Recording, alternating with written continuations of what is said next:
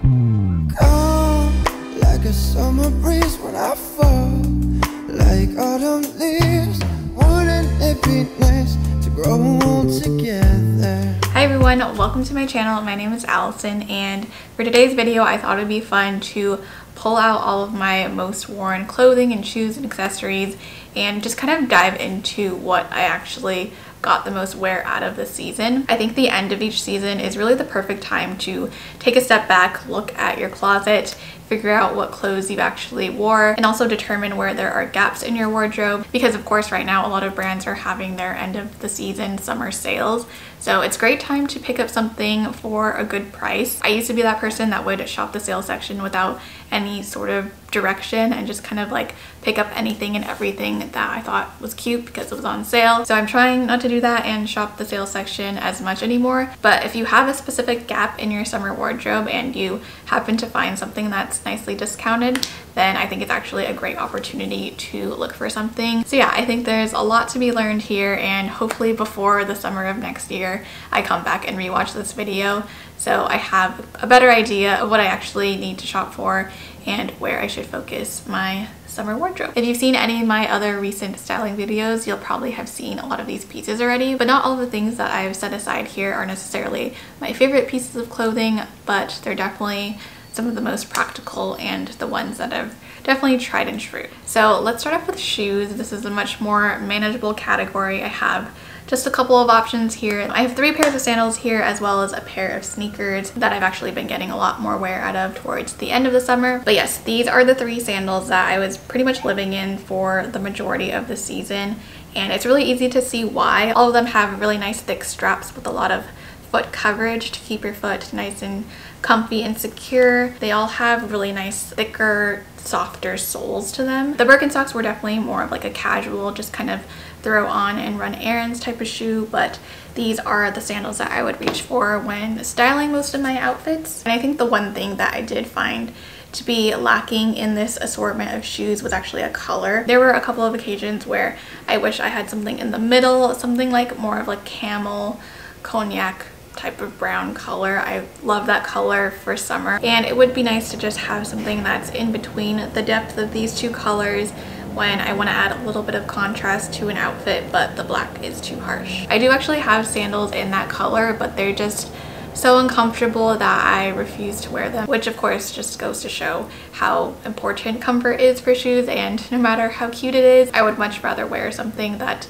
may not look as good but is going to be a lot more comfortable to wear. And then as for sneakers, this has actually kind of been a surprise to me, but I've been reaching for these sneakers nonstop for the past couple of weeks. I love white sneakers and I have a couple of different options, but I've been loving this silhouette and the style of them. They're not too chunky at all. They're a lot slimmer than the Nike Air Force Ones, but they're also not as slim and perfect as the Common Projects. I don't remember what the name of this style is from Adidas, but I do actually really like this more soft crinkled leather on it, and these definitely have like a little bit more of that retro vintage look to them. They're really similar to that popular style from Reebok. I've been getting a ton of Instagram ads from a sneaker brand called Say, and those also have a very similar look. And yeah, I would definitely recommend any of those options. I think they're super cute, easy to style, and an easy way to add just like a little bit more color into your outfit.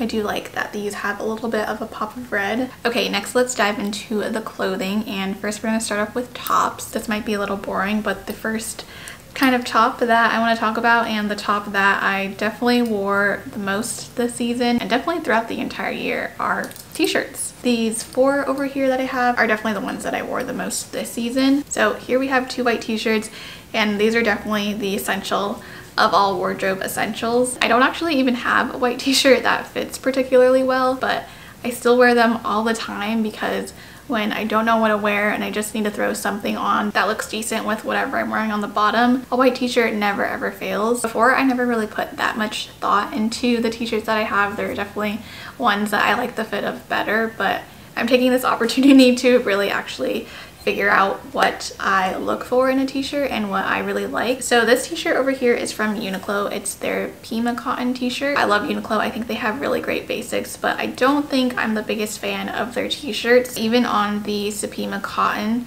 I do actually feel like this material feels a little bit thick in my hands. It's a little bit of like a thicker, slightly stiffer, and more stretchy type of cotton, and because of that I don't think the drape on this t-shirt is the best. Another area that's really important to me on a t-shirt is the collar. This t-shirt has a pretty standard, like thinner kind of elastic collar. I'm not actually sure how to describe the collar of a t-shirt. Some of them, like this green one here, definitely has more of a pronounced ribbing. The Uniqlo one does have a little bit of a stretch to it, but I would say like not as much as maybe this shirt. And you can kind of see how even on the hanger the collar kind of like puckers up a little bit. I really don't like that. I find that they don't lay very nicely on your neck, and if you try to layer on top it just kind of moves everything around, and I find that it just doesn't look like it fits very well. Overall, I don't love either of these t-shirts, but I do get by with them because I do actually like the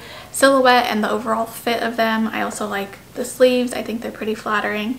So this video is just reminding me that I need to pick up some new t-shirts, and it is always nice to upgrade the staples that you do wear all the time just to find something that's gonna last and really nails the fit that you want. These other t-shirts that I have are actually ones that I do really like. This gray one right here is from Arquette, and I kind of picked this up on a whim just to see how I would like Arquette's t-shirts. I wanted to wait for a while to see how it held up and just how it looked overall. It's been a couple of months now. I think I picked this up towards the beginning of the year, and I can safely say that these t-shirts are really nice. You can see that the Arquette one definitely has a thicker, more pronounced like ribbing and elastic around the collar, and you can see on the hanger that it just hangs so much more nicely. It's so much more straight and fitted, and I also really like the fabric on this t-shirt. It's 100% cotton, and it doesn't feel thin at all, but it just has the perfect weight to it where it has a really nice drape to it. It's easy to tuck in. It's not too boxy or anything, and it just falls in a really nice flattering way on the body. I think the one thing I would change about this t-shirt is that I wish the sleeves were just a tiny bit shorter, but even still I think I'm gonna have to pick up this t-shirt in a couple of different colors. And then my last t-shirt that I have here is this one from a brand called Comfort Colors. You can buy these t-shirts off of Amazon. They're super affordable. They come in so many different colors, and I think I am going to pick them up in a couple more. These t-shirts are unisex. I have mine in a size medium, so they definitely are a little bit more oversized than the other t-shirts, but I think it's a really cute fit, and my favorite way to style this is with some biker shorts, but I also just love to wear the shirt around at home. I have a one top here that isn't quite a basic t-shirt, but it's one that I reached for numerous times this season. It's a little bit more of a knit material, so not quite as lightweight as some of the other options that I ended up wearing more, but I really like the fit of this top because with my proportions and my top part being a little bit wider, I've always found that certain fitted tops, especially ones with a little bit of a higher neckline, look a little bit more suffocating on me, for lack of a better term. While this top is definitely more on the fitted side on me, I think it just looks so much more flattering because it has more of that V neckline and it's a lot more open. I also think that the collar actually helps a lot too because it just kind of adds that like softness to it, and it frames the area really well without just like being like a sharp V neckline, if that makes sense. Okay, this shirt was actually kind of a surprise to me, but I ended up reaching for it quite a bit the past few weeks. This is a black short sleeve linen button-up from Uniqlo, and I actually purchased this in 3 different colors when I first bought it. I got it in mustard, black, and cream. I still have the cream one and the black one, of course, but I've definitely gotten more use out of the black one. I find that this top is just really easy to dress up and dress down. It's super versatile. I end up reaching for this on days where I want to look a little bit more put together. I don't want to just wear like a basic t-shirt, but I still want to be really comfortable. I don't want to wear anything fitted, and the shirt is perfect for that. It has a really nice boxy fit that isn't too cropped, really easy to style, and I also just think that the black one looks a lot nicer than the other colors because it doesn't really show the wrinkles as much. Definitely always gonna get more wear out of the clothes that I don't have to iron and steam every time. Moving on to tank tops, I brought out 3 and they are all white. This top is one that I've had for years now, and it continues to be just like one of the staples in my wardrobe if I ever want something really nice and fitted and cropped. I feel like this tank is just so flattering. It really snatches you in. It has a really nice simple kind of wide U neckline, but this top is also totally bra friendly. I picked this up in black this summer because I knew I wore the white one so much, but I still reach for this one a lot more. As you can tell, I definitely gravitate towards the white tanks more. This tank is one that I picked up this summer. It's also from Aritzia, but this one is by the brand TNA. They look pretty similar here, but I do actually really like having both options. This one is really nice because it's a little bit more of like a lightweight option, both in terms of the actual material of it as well as the cut of it. This one has a little bit more of a scoop neckline, and I think the fit is overall a little bit more dainty, I guess. And then lastly, I have this tank right here, which is from Target. I also have talked about this in previous videos, but this one is a full-length tank and I've been really loving the fit of this one. This one does have a little bit of a higher neckline, as well as I would say like slightly thicker straps, but I still find it to be really flattering and not too overwhelming on my shape because it is a sleeveless top and there is just like less fabric. Okay, finally moving on to button-ups. These have actually been my favorite wardrobe addition and discovery this summer. These are the two button-ups that I ended up wearing the most this summer, and I'm actually kind of surprised, but not really. Blue one is more of a surprise to me. I picked it up from H&M. I'm actually just realizing that the shirt isn't completely blue. It has a bunch of really tiny white stripes all throughout it, and I'm kind of surprised by this shirt because I feel like in the past this color has been something that I struggled to style before.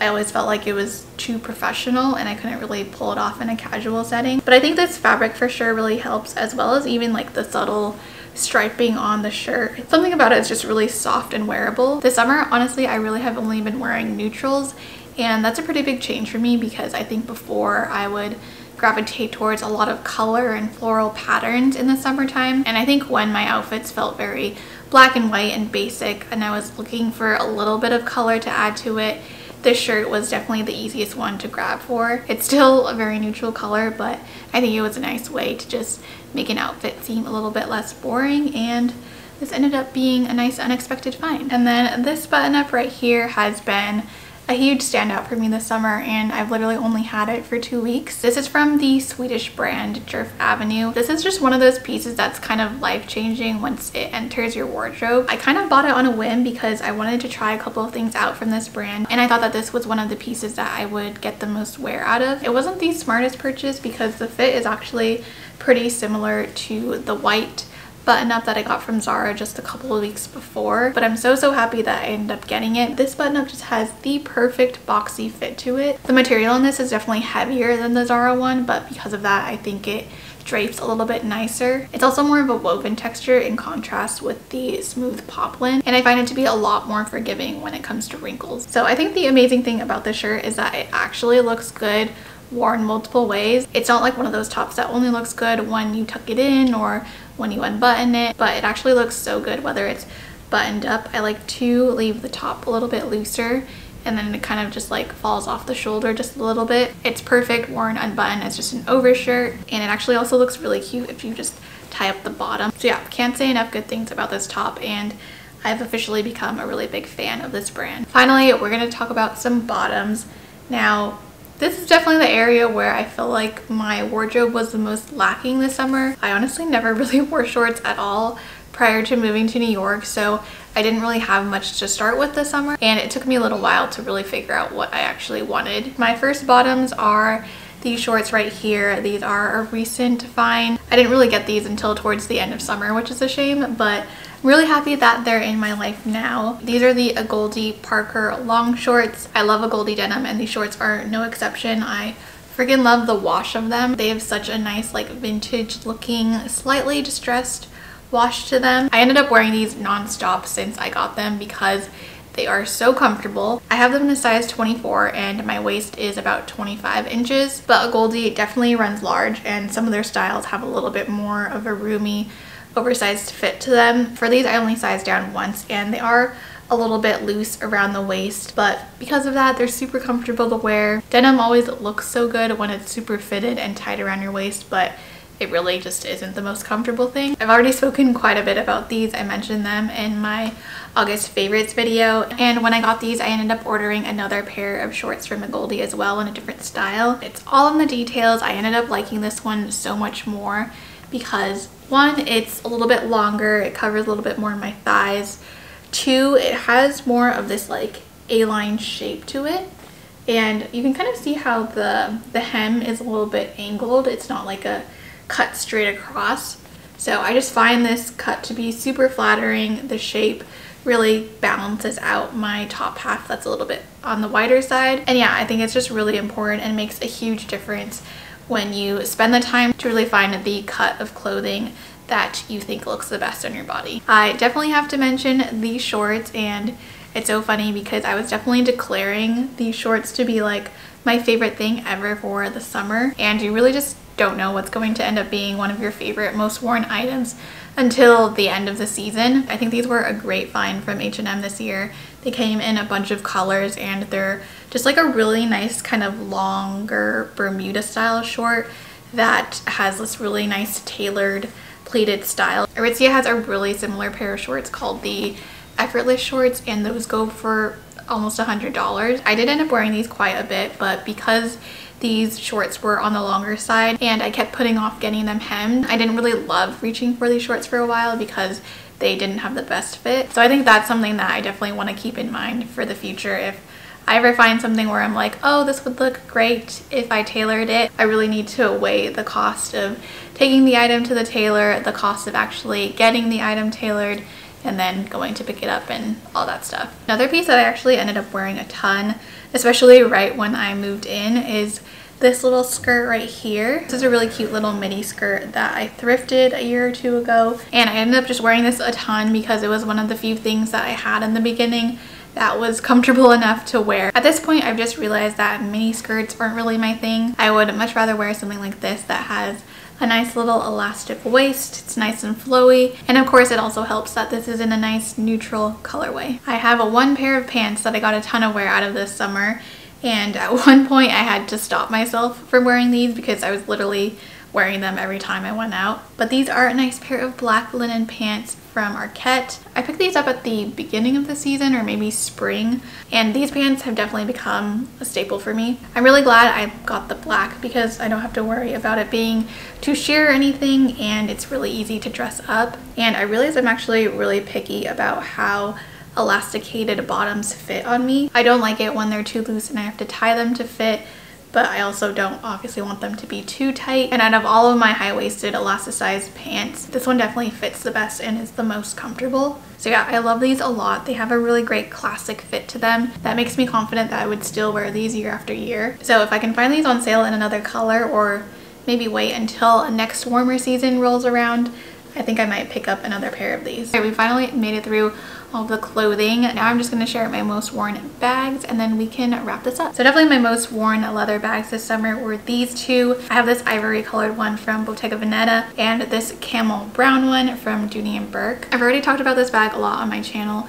but I'm really happy with this purchase. I've gotten so much wear out of this bag, and although it definitely is scary to have such a light colored bag, I just really loved how this went with all my outfits. It brightened everything up.